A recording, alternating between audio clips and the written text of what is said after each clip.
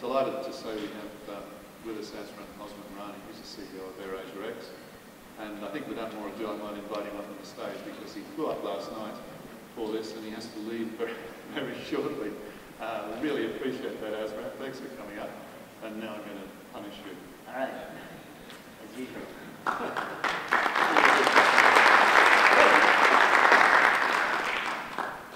So, I think, how long have we got? What time have we got to go? 10:15. 10:15, okay. We've got about 20 minutes. I'll try and give a little bit of time for questions from the floor. So, you know, wave your hand wildly if you want to talk. But I do want to just grill you a little bit first. I was saying to you before, I'd like you to sort of go through where AirAsia X came from. But maybe I could just sort of leapfrog that and perhaps go back to it. I think a lot of you know what AirAsia X is. It's a hybrid. It's a long-haul, low-cost airline. But let me just sort of, I was thinking when Andy was talking, the cargo issue, for example, just as a matter of definition, is that hybridization or is that ancillary product? Neither. First of all, we have a very different outlook on cargo. Cargo is a booming sector for us. It's grown from 2% of our revenue to well over 5% of our revenue. Load factors are now well above 50%, and it's a significant margin contributor to the business. It continues to grow. So I think the difference is it's a sector that basically has been lazy because it was the status quo industry. People, as you know, price similarly and do the same products, and we've come in and shook everything up, not just in the price point, but also the service point, creating a whole online customer service model for cargo, and that's really taken off by storm. So I think it's just a sector that's just been lazy and needs to be woken up. But for a purist, that is not part of the low-cost airline model. Okay, I'll tell you why, because I think the purists are wrong. The difference is, and why I'm anti-hybridization and anti-convergence, is it's a mistake, I think, to think about these different things that you do are bringing you closer to the traditional model. What's important is not to judge the outcomes based on the things that you do, whether it's cargo or long haul, but the net result, which is, are you still at the lowest unit cost position? And that's critical because in any industry, whether it's fashion, retail, automotive, telecommunications, financial services, we all know that the business models that can succeed are the ones that either have a very strong premium positioning or a very mass market lowest cost position. The guys in the middle, even countries in the middle, are the ones that are getting squeezed. So just because airlines are trying to figure out, sort of evolving their models and doing some things, doesn't necessarily mean that the net outcome for the industry is everybody coming to the middle, because the middle ground is an unsustainable position, right? Some airlines are moving one way or the other because, for example, I would argue Virgin Australia used to be on one end of the spectrum, but suddenly they got leapfrogged by even more lower unit costs, and so they've got two choices. You either think you can beat them on cost, or you have to move to the other end, because in the middle is not a sustainable position. So I think if you're judging these different models based on, some people are trying to do it, but if it leads to a unit cost structure where you're stuck in the middle, you're not going to be around for the next 5-10 years. So I don't think it's going to converge in the middle. I think ultimately the winners are still going to be the polar ends of the spectrum. Yeah, I mean, obviously we're playing with definitions a little bit here. It's very hard to sort of get away from them. But there are two key aspects we're talking about. I mean, one is cost and one is yield. Right. And a lot of what we talk about when we talk about hybridization is actually going after yield. But not at the expense of cost. Well, that I think is and pretty. I think that's where the execution is tricky, because if in the pursuit of yield you think, oh, I can start adding costs, but the reality is once you find yourself in the middle and you don't have the same kind of yield power as long as there are people with a much stronger yield positioning, you can't survive. Now it's unique because in North America it's a different situation, because there isn't the Singapore Airlines, price premium equivalent, because the guys with the highest costs also are the ones with the crappiest product, right? So that's a bit screwed up. But generally, you have to look at where you are relative to the players in the space that you're competing. But once you start, and I will insist, compromising the model by changing away from the very, very cool model that, say, Ryanair operates, That's because Ryanair thought that the only way you can achieve the lowest cost was to do it this way. What we've just proven is, no, Mr. O'Leary, you don't have the knock-me-all answers, because we've now created a model that is different with an even lower unit cost. That's not to say, we're hybridizing, we're adding all these things, and therefore we have a high unit cost than Ryanair. Right? That's the difference. Some people might be doing these things, and then suddenly they find themselves at the 6 cents, 7 cents per cost per seat kilometer. Then they're going into the no man's land in the middle. What we're saying is, just like EasyJet discovering today, hey, you can do seat allocations and it doesn't increase costs and it doesn't affect turnaround. We figured that out in 2007, right? It's just, people in Europe are a bit slow. Okay, yeah, but I mean, that comparison, you've got a lower cost, and I agree, yeah. You've got a lower cost base to start with. So that sort of straight comparison is perhaps a bit unfair, but the point is, as soon as you start... Are you referring to labour? Because labour's units... No, I just mean overall, your ex-fuel... That's because of the model, right? I mean, fuel, we don't buy fuel at a lower price than Ryanair. We fly to airports like Haneda, which is a very expensive airport, but you have to be very creative in coming up with a model that delivers that cost advantage.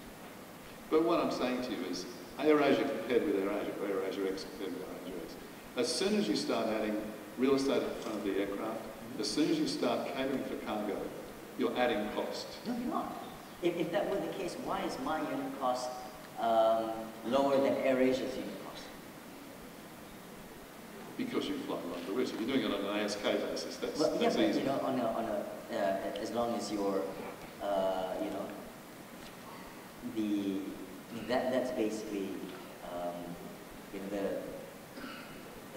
cost per flight, and it's still there. It's not like something. But it costs you more.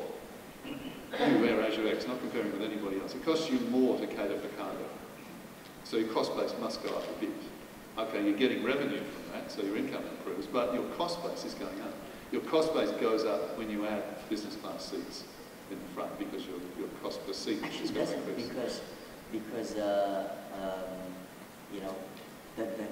physical cost of the seats isn't a significant factor. What was the big cost? Yeah, what was the big? And the real estate is the same.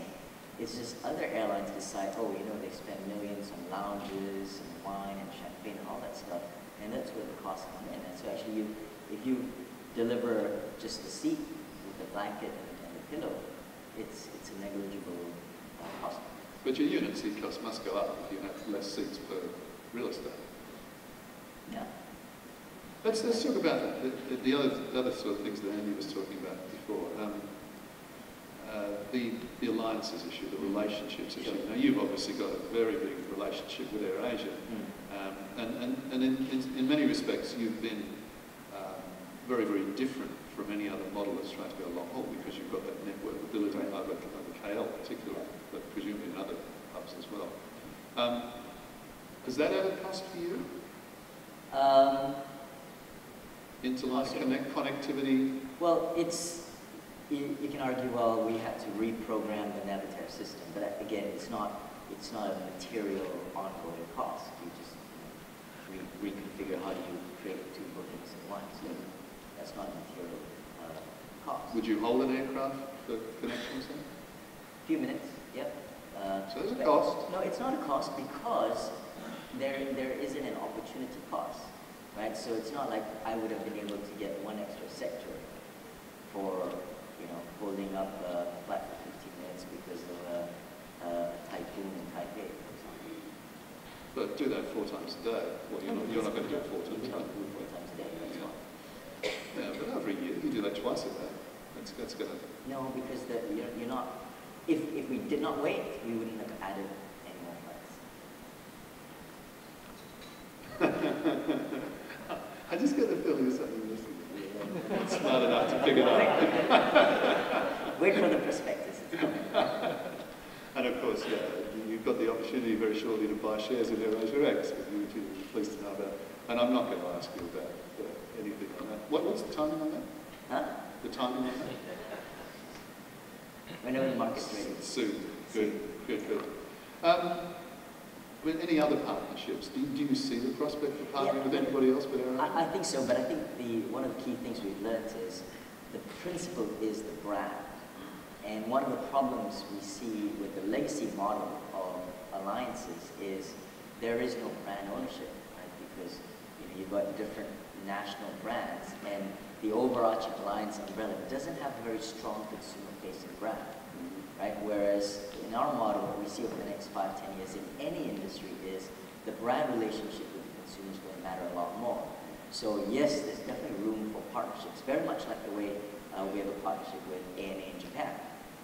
Except instead of an alliance, what's important to us is same brand, same AirAsia.com website, same AirAsia Facebook page, because that's where the consumers interact with you. So you can bring partnerships under the fold, but it has to be, we're big believers in the brand. We wouldn't go into a partnership if it wasn't an AirAsia branded agreement. Well, let's just look at Japan, for example. So you've got AirAsia Japan, which is an entity in its own right. It is a partnership, obviously, between AirAsia and ANA. AirAsia X is operating to a different airport from where they'll be based. Yep. What sort of considerations go into making sure those two operations match? Because presumably you want to hub off I do. AirAsia Japan. In 2012, right, the only slots we would be able to get from Narita or Haneda are nighttime slots. So either way, you're not going to have a great feed. So I might as well go to Haneda and have a great point-to-point service. But next year going forward, I think if there are daytime slots that are available at Narita, absolutely we'd be interested in it, because Tokyo as a whole is certainly big enough for a double daily service. You'd never go to Ibaraki, for example, or something like that? No, I think for us, the biggest consideration is the model works. As you mentioned, yes, you have a lot of these. You have a lot more units because we fly longer, but it works when you can fill up the planes, right? It works when we have more than an 80% load factor. So the catchment, the ability to fill up the plane, both on the passenger side and the cargo side, trumps airport costs. So, well, taking your Japan service, for example, out of KL, what are the components in the passenger profile there? Where are they coming from? Okay, it's evolved. When we first started, we were at about 25% Japanese. Now we're well over 40% Japanese in barely 2 years.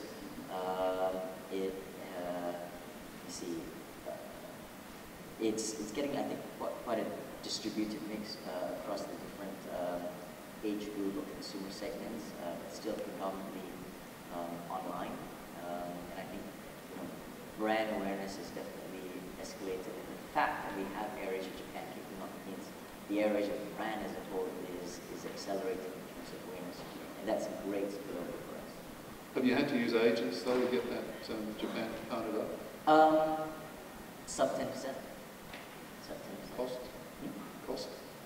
Well, it's available. Well, what they don't have access to are the promotional fares, right? So if the regular fares is something that it looks like it's higher yield and all that, it's really because the internet model has access to the promotional fares. Let's jump back to the Virgin cases. The Virgin Australia case is interesting. Virgin Blue to Virgin Australia.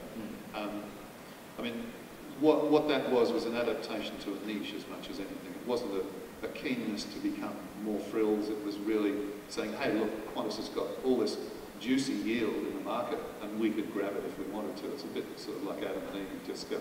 Yeah, but it's also because you can't survive where you are because you're stuck in the middle, right?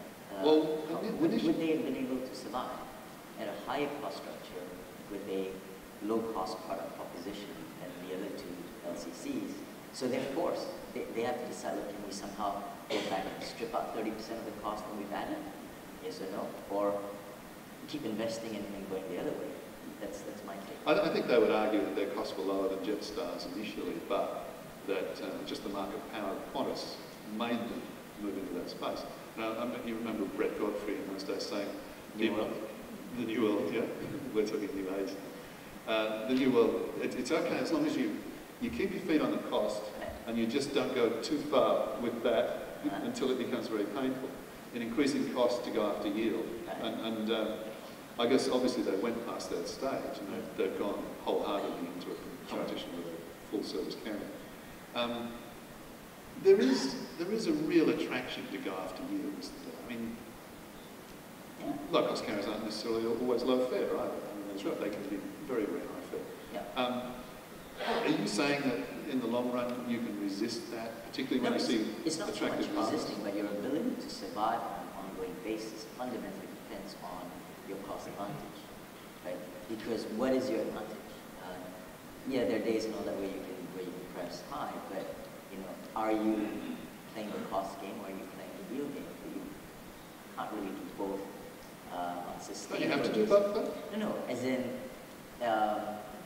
if you really want to go yield, as in, look, I'm going to charge $10,000 for a trip to Tokyo and give you a suite and limousine service and all that. That's the yield game.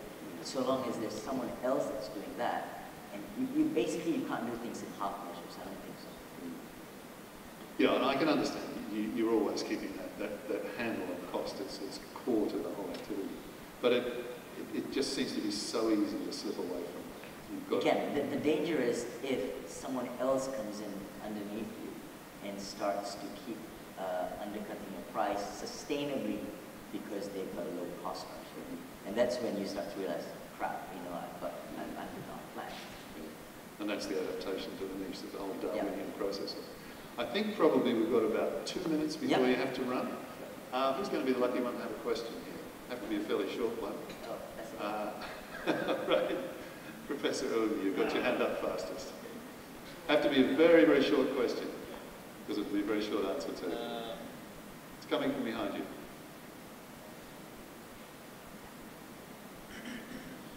Aslan, good to see you here. My question is that how are you using different bases? How do you plan to use different Air Asia bases as Air Asia X launches the medium to long haul flight? Yeah. Look, that's actually a very good point, because I think that will really reshape the aviation landscape. A model where you go from the traditional model of national carrier base, single hub base, to multiple hubs, because it's an immense explosion of the power of network when you've got multiple hubs and you can connect multiple points. So for example, right now, if the same way that AirAsia short-haul has set up, and of course they're not the only ones to do it, and I think the leaders in the industry will be the ones that have multiple hubs. It is so much easier for an AirAsia X to ride on that, right? Whether it's a hub in Tokyo or Bali or Bangkok, and literally you can add flights to the same exact cities where you already have a brand presence, you have an operating presence, you no longer have to really invest in growing a market, and suddenly the consumers in those cities now have multiple choices of direct flights. You're no longer just flying to one base, but it can be 5, 6, 7 bases in the future. Similar to what AirAsia has been able to accomplish in Singapore today, right? It is bigger than practically most of the other Singaporean airlines, but the fact that it surrounds Singapore with multiple bases and flies into Singapore. And you can do that even on a wider scale with the combination of both the narrow body and wide body operations. So I think that is a real game changer in Asia. Just a quick follow-on to that. I mean, how big is Asia? Where does the boundary stop? Where can AirAsia not establish a base and be connected with AirAsia X? Well, why not Europe? Absolutely, but it's just Europe right now is in the dumps, right? Double-digit unemployment, real economic malaise. 2015, they bounced back, and eventually they will. You have much better aircraft capability, including potentially the 240-ton A330-300. And that opens up very interesting possibilities. It's not so much of a geographical limitation, as in a choice of you've got fixed capital, fixed planes. Where do you want to deploy this capital that gives you the best returns relative to the other markets that you have? You've tried the Middle East, though, for example. Is that a possibility still? It is. I mean, we've chosen, for example, right now to fly to Tehran as opposed to the standard Gulf countries because there's way too much capacity there. You've got Tehran is screaming for capacity, and it's a great route for us. Are you? Relative to some of the other routes, yeah. Good. How long have you got? I'm done. He's done. I'm sorry it had to be so quick. It's always entertaining having you, Mazran. Thanks very much indeed for coming. Thank you so much for having me. It's It's been a great.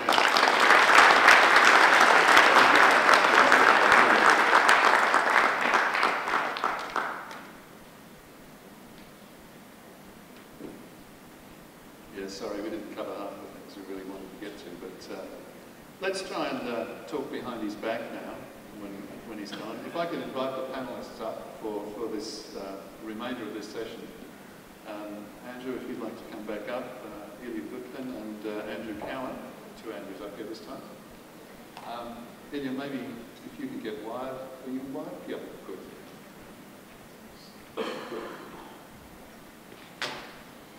So, welcome, gentlemen. Ilya Gutlin from CEDA, Andrew Cowan from the UNEP, and Andrew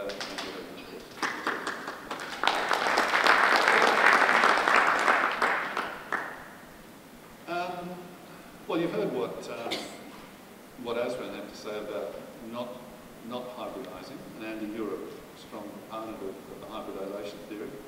What do you think about what he said? What are the pros and cons of? Was he right? Was he wrong? Was he obfuscating?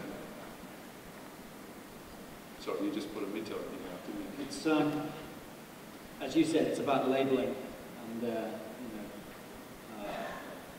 I think they do demonstrate the fact that you see convergence because AirAsia X just looks like an airline. Cargo is not an option. It's there. It would be foolish to neglect it. If full-service airlines neglected cargo, most of their passenger flights wouldn't be profitable. And cargo is typically generating about, on passenger flights, closer to 10% of revenue. So I think AirAsia X have still got an opportunity there, and that's key to maintaining the overall cost efficiency. Adding cargo capability doesn't add cost. It's there whether you like it or not. And it doesn't really change the fuel burn very much either. So it's a byproduct, and as such, you've got to exploit it to revenue maximize. There's a time cost in turnaround, though. There's a time cost in additional handling and that sort of thing. Yeah, but the revenue opportunity is too big to ignore. But the cost still goes up. Yeah, but incrementally. It's not. You don't have the option saying we're going to have we won't bother with cargo.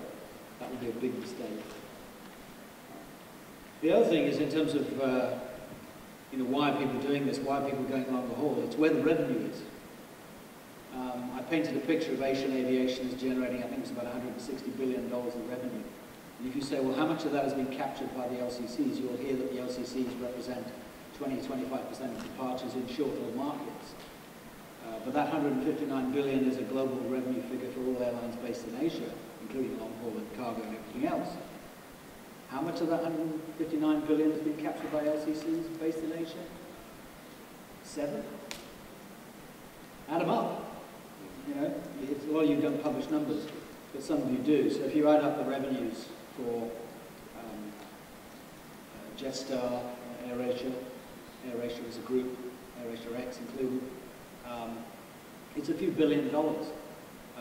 Globally, the LCCs have captured somewhere around $70 billion out of the $600 billion industry, something like 12%. So it's where the revenue is. It's not straying or being forced for competitive reasons. It's saying, where's all this revenue? In the States, Southwest is about a $15, $16 billion revenue in a $100 and something billion market.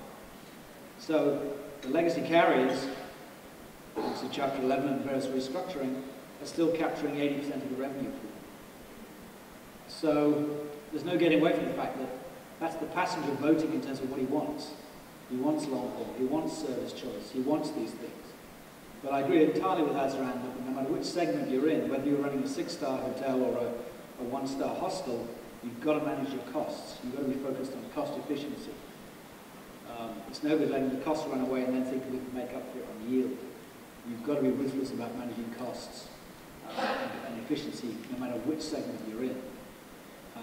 And whether you can do that by single-mindedly focusing on costs and then saying, we'll let the product invent itself, but just manage the cost, which I think was the impression I got from Azran.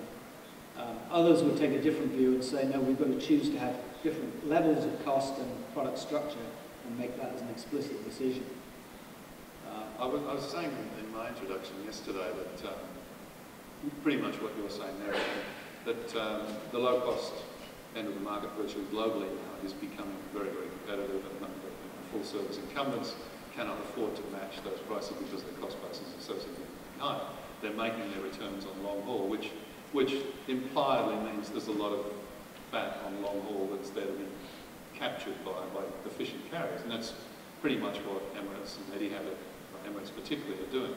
But at the same time, presumably two AirAsiaX will be able to do it, as long as they can do the network model.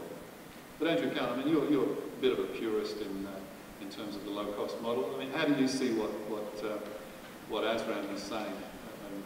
I've actually got, I look at this in a slightly different way. LCCs are private businesses in the main, so pretty much all. So therefore profit is the key motive, it's the key reason for existence.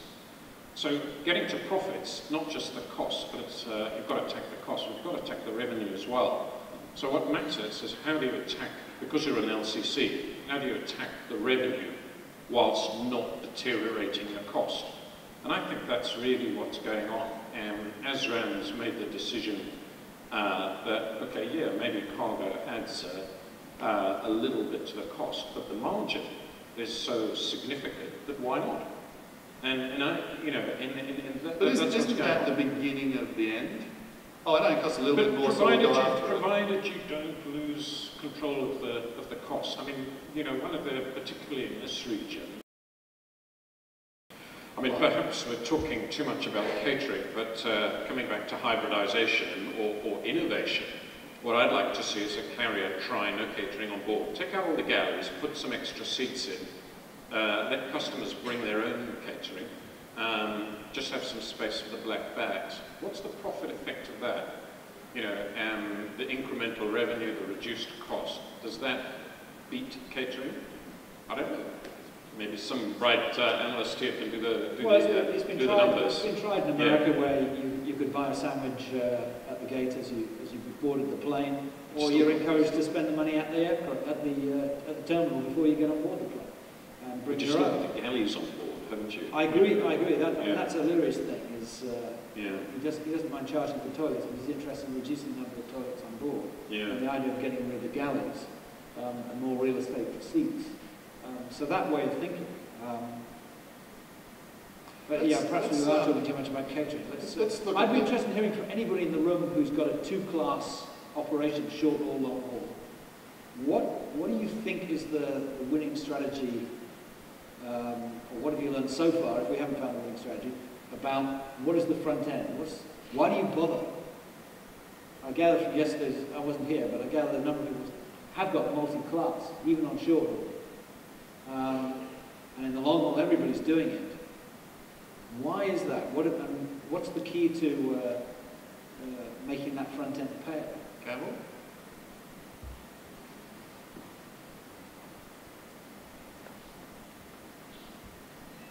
As a traveller, I can understand it. Mm-hmm. You know, and I think that, in some respects, answers the question. Particularly in the medium to long haul market, some people will pay for extra legroom, some people will pay for extra width, some people will pay for a cabin which is 32 seats rather than 150 seats. Yes, there is a cost in terms of space to provide that facility, but if people are paying more than the space costs you, again, there's the margin involved. When you're operating large aircraft, there's also the challenge of filling that last 20% of capacity. And are you able to fill that last 20% of capacity at the same yield as you filled the first 80%, or are you having to discount in order to do so? So there's a trade-off to be made, and I think given that there's people prepared to upsell and pay the increment for more space, and that there is a degradation of yield as you fight to fill that last few percentage points of capacity, that's why I think you see carriers offering two-class products. It comes back to the earlier point that I think Azran made. You can focus on unit costs forever, and you should focus on unit cost, but if you take that to the logical extreme, you end up with a 900-seat A380. And if you can only fill 400 of those seats, you'll kill yourself. What would your yield be on the front end compared to average back end? Double. Double, yeah. I remember in a previous conversation with Azran, in the early stages, they inherited a config in terms of the aircraft. And they were averaging about 2 to 1, 2.1, 2.2. And they reconfigured, when they had the opportunity, they took out a lot of business seats, put in a smaller number of flatbeds. In fact, cheekily, one of my slides on, customer service innovation, those were actually AirAsia X lie flat beds, just no service included, as he said. But he was trying to shift to getting to 3 to 1. And the majors are getting 3 to 4 to 1, which is why business class cabins there are a lot of them, and there are an amazing number of people flying in them. And there's still tremendous competition to compete for that space. But in the LCC arena, it seems that the sweet spot is more like economy plus, old-fashioned business, and still trying to get that 2 to 1 advantage. And the problem is, can you get a similar load factor? And the answer is no, you can't. So then you're stuck where you're looking at 80% down the back. You can't achieve that at the front, which is why the seat numbers have come down and they added more economy seats. But still, they're soldiering on. They haven't gone for the, oh, to hell with it. Because I agree with you that it's insane to think that the whole market can't be differentiated in terms of additional legroom when you're talking 4, 5, 6, 8, 10 hours. Absolutely clear to me that the market should be segmented. The question is, what's the right mix? And it varies from market to market. So what's the winning configuration? Well, I mean, we talk innovation. I mean, how hard is it to make it very attractive for me rocking up as an economy class passenger? Say, oh, at the gate, oh, for another $50, how would you like to sit up the front in a much more comfortable seat? I mean, does your yield management at present allow that sort of thing to happen? Yes, it does. But that is nothing new. Alaska Airlines have been doing that for many years. We do it. It's $99, depending on where you fly, and a lot of people take it up. I think one of the interesting things in this is also how you do the two-class. I mean, one is the size of the cabin, but Campbell, maybe correct me if I get these figures wrong, but I believe with your 777s, everybody knows the Scoot 777s came from Singapore, and I believe you put 40% extra seats on, if I've got that right, but you took 10 tons of weight? 10 tons of weight off, something like that? 7%. Yeah. I'm not sure what it equates to in terms of tonnage. Yeah, but it just really, that I found very insightful in terms of how you execute, the cabin setup. And for me, that's illustrative of how LCC thinking is approaching two-class, is coming into the provision of two-class service. I mean, that's staggering, 40%, and then, that huge weight reduction. Very interesting. Well, AirAsia X don't have in-flight entertainment for weight reasons. And they say the seat is what it is, but you don't call it business class because there is no service. So it's the same what you're saying. Focus on, we can afford the real estate if the yield multiple is enough. We're not going to create complexity and cost in terms of the service proposition for the crew. And we're going to minimize the weight. If they bring their own iPads, we'll try and give them a pass on. But it's still, when I look around the different operators, some of the short-haul operators are offering business class. You see how Virgin have gone way down to that end. But even others are still saying, no, we're going to have a few seats at the front of the aircraft, but it is a different proposition. I think that's interesting, because even in the narrow-body, they're saying that in this market in Asia, I think North Asia, which is what we're focusing on in this conference, in particular where incomes are much higher than Southeast Asia, And so the idea of whether people want to trade up, I think is much more likely, even on not long haul. But it's tricky because aircraft have to operate to different places. So you have the same headache we all have. We optimize the configuration. It works great for one set of routes. It doesn't work so well for a bunch of others. No one's invented the flexi. Well, the Europeans tried to by moving the curtain, the headrests divider, but that was never very attractive in terms of intra-Europe business class, which is disappearing, of course. Any other questions out the audience? Yeah. Can I get a mic down here, please? At the same time, while we're waiting for the question, some of the airlines, like EasyJet, they say that they would go into the business class market as well, but then they keep their pitch 27 or 28 inches. And if you're business class, or if you're a business passenger, you do want to open up your laptop and you do want to start working at 27 inches. It does become quite hard, especially if you're Peter size. So, although a vacant seat next to you does help quite often, but that's what I do. Yep, and laptops are getting smaller. Laptops are getting smaller. Trust me, not small enough. No, there's a entry. A slightly different question, but related to hybridization. There's an airline in Japan called Skymark, and at this point they kind of brand themselves as a hybrid operator between the low-cost areas and the legacy airlines. Now, currently they're only operating in the domestic market, but in 2 years' time they're starting to fly long haul, and their plan is to fly all business class, and they only focus on, well, at the moment, like Tokyo to New York City and Tokyo to London. Do you think that will work? I just want to hear your opinions on what you think for all business class long haul for a hybrid carrier. My Japanese isn't good enough to, but good luck. I don't think so. I mean, to be honest, we've got a very recent experiment in that respect, which was Hong Kong Airlines, who all business class services to London, which you would expect, there to be real opportunity to work, and they've had to pull the service in 6 months. At the heart of it, business passengers are generally, quite conservative. They've got to get to their meeting on time, etc. You've got to say, what's going to persuade them to switch? It might happen in the long run, and there are some business class operators still surviving. Open Skies across the Atlantic does quite well, but that's backed by British Airways, so there's a sort of almost like a guarantee of quality that goes with that. So I would the Skymark have done very well, but I think they're taking a big gamble. Is my reading. There's an interesting thing actually.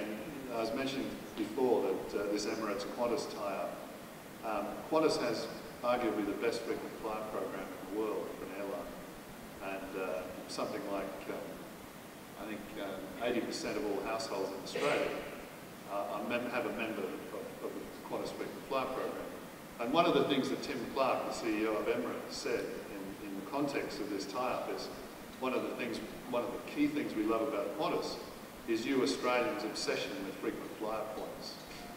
And don't underestimate that. I mean, that's why I think a number of low-cost carriers are actually moving into frequent flyer programs as well, isn't it? And with Air Hong Kong, I mean, apart from the fact that CAPA was brutal, as it always is against any competition, and in quite legal ways, the frequent flyer issue is always there, isn't it? The history of all business across the Atlantic, there were 3 operators, all failed. Even Open Skies, which is a BA experiment in France, they changed the contract to being 2-class, from being all single-class business. Singapore Airlines have the ultra long to New York, which is very skewed towards it works in some markets. I think Private Air operated all business class between Kuwait and Frankfurt, which I've travelled on. I don't know if that's still around, but some markets you can see this possibly. But the problem is if you're an independent operator, you've got the problem that you're not competitive on frequent flyer, and the implicit promise of if something goes wrong, we've got backup and schedule integrity and so on, and the frequent flyer points is the additional value proposition. It's hard for an independent from a major offering it, the problem is the aircraft is single purpose. What do you do on holidays? What do you do on Christmas Day? What do you do on weekends when people don't want to fly? It serves no purpose. This was the problem that Hong Kong Airlines had as well. So, in general, it doesn't seem to work. I think the key for that is who they are targeting for. Because I mean, just my personal view or personal opinion, I think they are not really targeting business class people. I mean, they are offering business class at the price of an economy ticket fare, just like what I think Jonathan mentioned from Spring yesterday.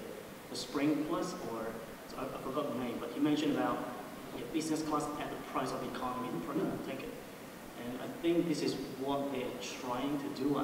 I don't think business, like for example, I travel, say when I go on business trips, obviously I will pick the FSA because I don't pay for the ticket and I got to save my miles. But if you look at the full service carriers, I think British Airways said about 25% of people travelling in business are actually travelling in business class and not travelling on business. They're just travelling on leisure. And for them it's affordable. So I don't buy it. I mean, the idea that you can fly business for an economy class fare, if you can find that magic way, I just don't think the margins are that good. I mean, it's tempting to look at list prices and think that you can disrupt this business model, as we just heard in terms of Hong Kong. When you're up against CAPA and other majors and their frequent flyer program, and more importantly, their corporate travel, corporate discounting, Morgan Stanley, Goldman Sachs negotiate good deals, and we shouldn't exaggerate just how lucrative business class travel is. It can be profitable, but it's not an open invitation for anyone to play. You've got to match the service, and it turns out that it's a competitive business like any other. I think this point, I come back to the point about there aren't many routes where you can reliably fill up an all business class aircraft enough days of the year to make it worthwhile. And I think private air, you mentioned private air, most of the time they white label for Lufthansa or for Swiss. So special routes, Zurich to Newark, for example, they would be one of the sort of connecting points. But it would be Lufthansa code that they fly under. So there are very few routes that they fly on their own. When you had Daimler Chrysler and they were moving executives between two centres in one in Europe, car set manufacturing in Europe and America, there was demand, and sometimes on an oil route. But mostly businessmen are travelling on common routes, which are well linked.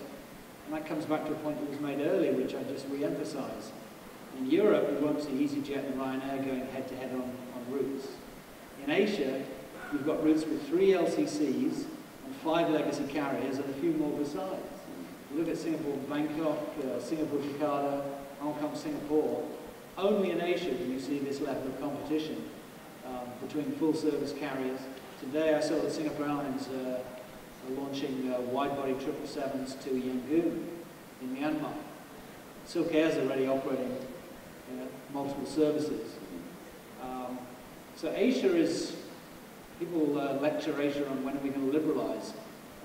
You already see levels of competition and experimentation and customer choice in Asia, which far outstrip anything you'll see in America or Europe. On your question, I'd very much like to see an all-business class operation between Sydney and Hong Kong. Coming up here, as I did, the economy class fare is $900, which is pretty much the same with Qantas and Cathay Pacific, Qantas and Virgin. The business class fare is $7,700. Cathay has 4 flights a day up. I have to admit, I wouldn't write off the idea of an all-business class. I mean, our company worked quite closely with Silverjet, and so we were privy to all the financial information. The business class operation across the Atlantic. Silverjet almost worked, and the only reason it failed is it got hit by the high oil price. They made a couple of mistakes along the way. Honestly, they were undercapitalized. They simply could not get investors to take a risk because it was an unproven model. So with the lack of capitalization, the oil price, but it worked. I mean, the the load factors were very respectable, 60, 70, 80%. They were not having to discount hugely to get back. They just fell that last couple of yards short. And you've got to also ask yourself, how is it that 5-star boutique hotels with low, room rates survive? What's the difference? But they do, but they don't have the economies of scale of, of lots of cheap, cheaper, smaller rooms. Yeah. Question down there, if you could get a mic, please. I think we'll take the last question. I got it. Yeah, please go ahead. Okay. I'm Ken Choi from Jeju Air in Korea. As a up-and-rising startup LCC, we have a constant struggle of how much of budget allocation that we have to put into marketing and advertisement. In a perfect world, if we put the lowest fare on our website, the consumers meticulously find that, and we enhance the yield and higher the load factors. But it doesn't work exactly that way, and we are relying on, especially in overseas sales, our partner GSAs, and we also depend a lot on the local travel agencies. So I understand that you have significant experiences in Europe and Asia, and do you have some opinions what media has worked better for LCCs, and how much of a budget allocation could LCC as a cost limit can afford? I think what media works depends on the country, and obviously every country is different in terms of internet penetration, mobile phone penetration. But if I might add something just to what you said, a key thing that is overlooked is the payment side of it. It's all very well, putting your marketing out on the internet, but if people don't have credit or debit cards or payment mechanisms, it doesn't matter. So, that's the sort of second half of the equation that a lot of airlines don't get right. They don't pay attention to the payment side because it's boring. If you get that right, and you've got a good selection of booking channels and a good selection of payment channels, then that hugely facilitates the booking process. I think from the full service carrier's point of view, obviously, like all advertising, it's shifting more onto online. Managing the payment structure is also important, both from a cost point of view and in terms of penetration into different markets. In Vietnam or India, credit card penetration is 3%.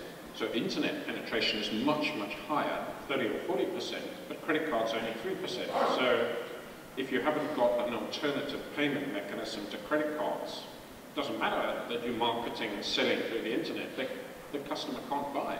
So that's how you have fulfillment through convenience stores, telephone payment, and so on and so forth. But that's changing. I mean, credit card and debit cards are spreading and will soon be ubiquitous, I think. But it's a good point in terms of penetrating markets. But the question of how you yield manage when you've got multiple channels of traditional agents, online, your own website, and the fact that people have visibility, that's a headache for everybody. It meant that full service carriers were very tentative about selling online originally. They've slowly, particularly in the States, they've moved aggressively to shift over to that model because they're trying to minimize how much they're held to ransom by the GDSs. But meanwhile, the LCCs seem to be moving towards, well, maybe a bit of travel agents are necessary evil, particularly in markets like Japan. And we all end up having multiple channels. No one can be a purist from the point of view, come to my website, that'll be the way to do it. And once you start interlining or having code share agreements, you're involved with how you do fulfillment for all of your partners. And that brings you into the mainstream. So I think it comes back to the fact that it's not just the customers who want to interline, that working together becomes part of everyone's, more and more people's business model. Emirates aren't member alliance, but they might as well be. They are an alliance. Yeah, Yeah. they have friends. I'm not sure if we resolved any of the questions here. We raised a number of points, very good points, I think, and certainly teased out some of the issues. I guess in the end run, it does come down to a matter of definition. It does come down to creativity, innovation, and just what particular markets you're operating in. We'll wind up there and take a half-hour coffee break. If you could be back, please, at 11:45 prompt. So we're running about half an hour late, I'm afraid, and we'll move into the next session then. But meanwhile, if you'd kindly thank our panel here for a very interesting.